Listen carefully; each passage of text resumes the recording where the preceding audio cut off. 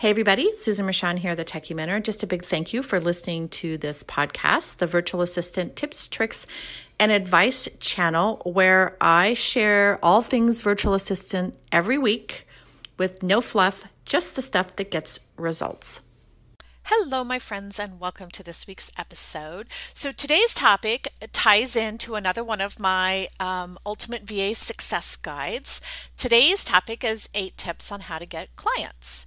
So if you listen to my How to Get Started podcast, it goes along with one of my VA Success Guides as well. And there are several of these, so you'll hear some of these podcasts that will be related to the VA Success Guides, and I'll be sure to include a link.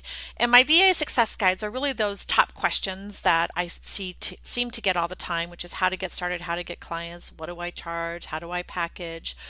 And so I'll be doing podcasts on all of those to go along with my VA Success Guides. Okay, enough of that. Let's dive into 8 tips on how to get clients. So first and foremost is you have to know, what services are you offering? I think that's one of the most important things, is getting clarity on what you want to offer. And there's a lot of people who go, well, I really don't have some of the skills that maybe clients want, but I have some admin skills. Well, start with what you have. Do a skills assessment and make sure before you start looking for clients, you know what you're offering. Please don't just go out there and decide that whatever clients come to you, that's what you're going to offer. That's not how you build a sustainable business.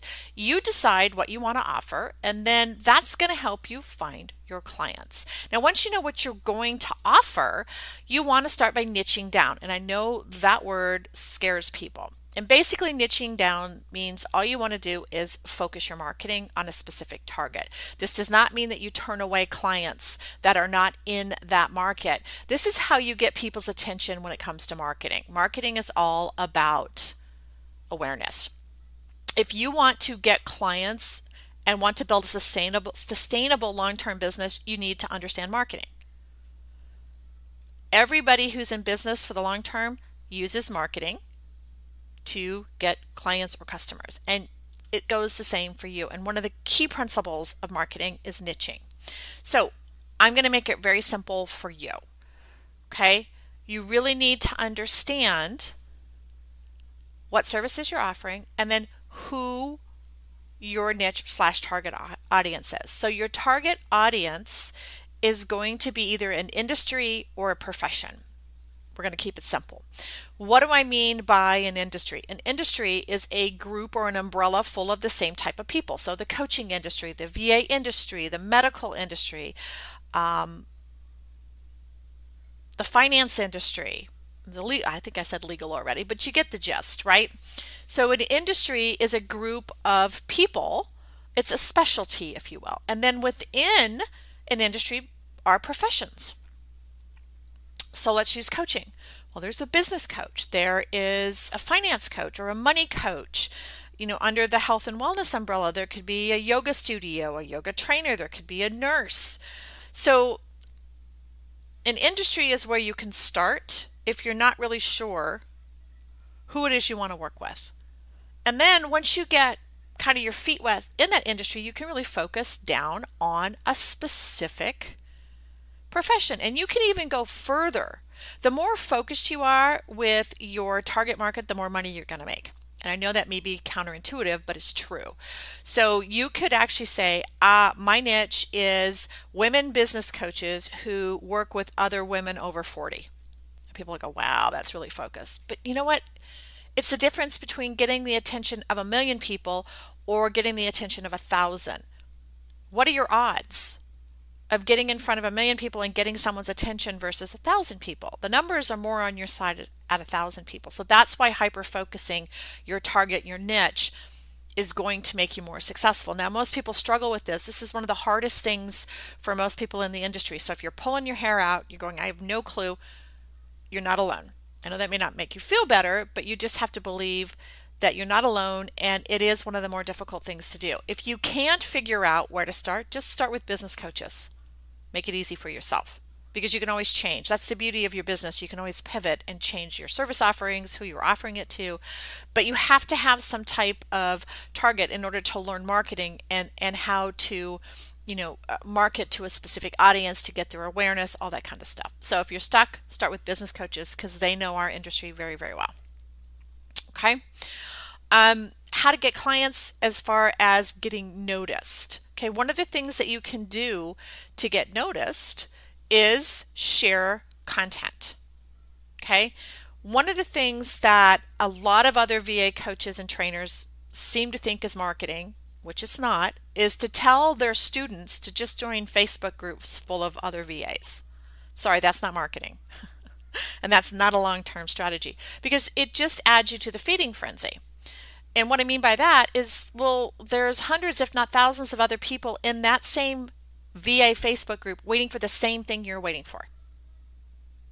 They're waiting for one help wanted post and then everybody pounces on it. And within a minute, there's 100 responses. How are you going to be noticed? And how are you even going to get in front of that client? Because they're so overwhelmed from everybody who is responding. So that's the feeding frenzy. Same thing with job boards. Job boards are, you may pay for a membership to a job board. Well, it's the same thing. Everybody in there is waiting for that same post. How do you stand out? It's not a long-term solution. Sorry to tell you.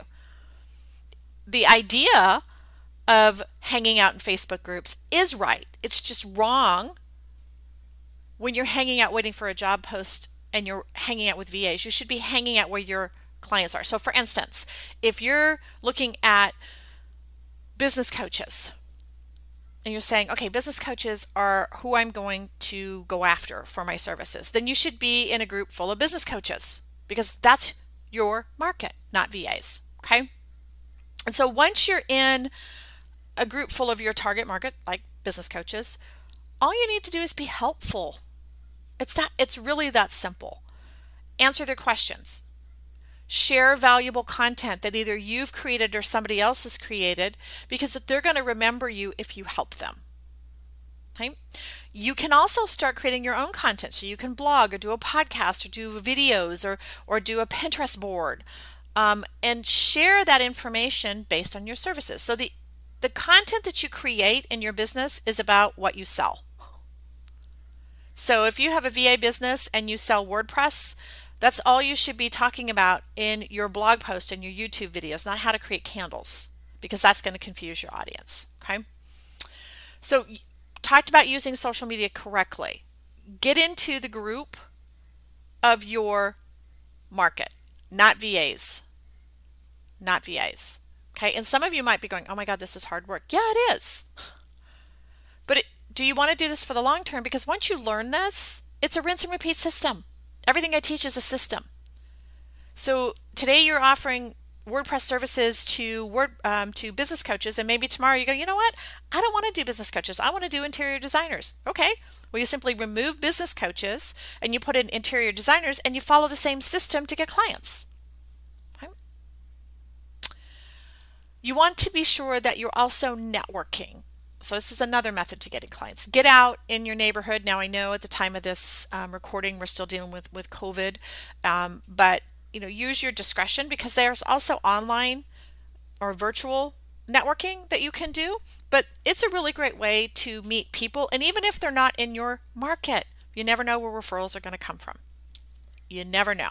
And this is where that benefits flyer is really going to help you. Now, I believe I did a podcast on benefits flyer, but there is a link to a blog post that talks about these and how they will make you stand out much more than just a business card. Another thing you can do to get clients is you could sub for another VA. So you could subcontract for another virtual assistant or an agency to really get good at understanding how to run a business, but also how to work with clients. So if you don't want to do all the marketing, then subbing is a great thing for you to do. Okay. I get it. It's not for everybody, but I actually subbed when I was starting because I wanted to understand how to run a business because I had no clue. And it was a really good learning opportunity for me because I saw what to do and what not to do. But I also gained experience while still working my full-time job, I didn't have to worry about trying to find clients because what I did was sub, and they just basically sent me work. I did the work and I completed it and then got paid. So subbing is a great thing to do as well. But I think one of the most important things is to remember that not everyone is your client. Anybody who comes to you who wants to work with you may not be ideal for you. So what I call these are ideal client traits. These are the traits that you know that you work well with.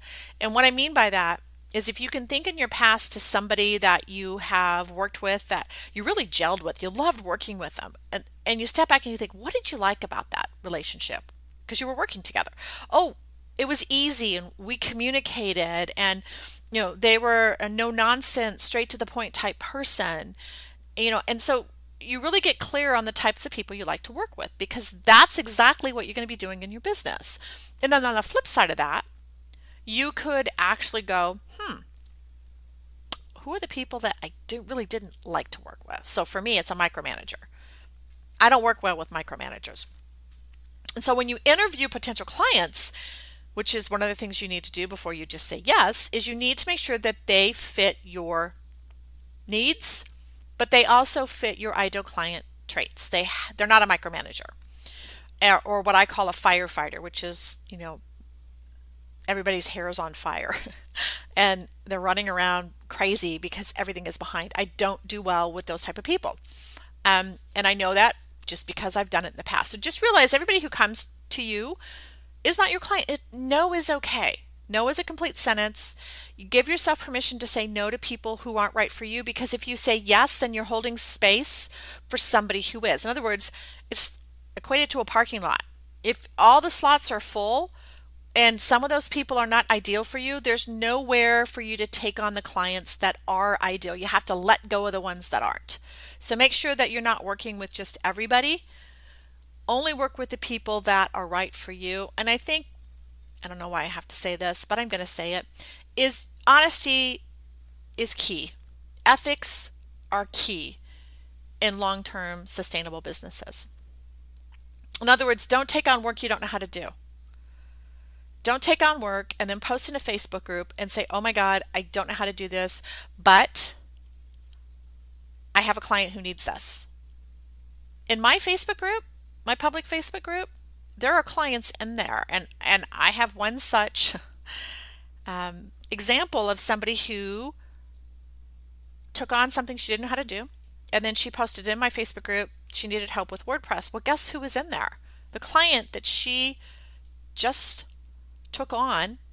This woman just hired her to do WordPress, and she sees the post that she doesn't know what she's doing. Not a good way to create a long-term successful business. Honesty, transparency is key. There's nothing wrong with saying, you know what, I've not done a WordPress website before. I'm happy to learn and we can do it together. Nothing wrong with that. Okay? So honesty and ethics are crucial because it's your reputation and word travels fast. So hopefully that's just giving you some insight. I also have a free masterclass, Getting Your Dream Clients Masterclass, that goes into a lot of this stuff in more detail. And there is a link below as well of the description. It's also on the success guide that goes with this podcast. Sign up, watch it. It will really give you the clarity that you need to be able to create a system to get clients long term. So thanks for listening. I hope you found this helpful, and I'll see you guys next week.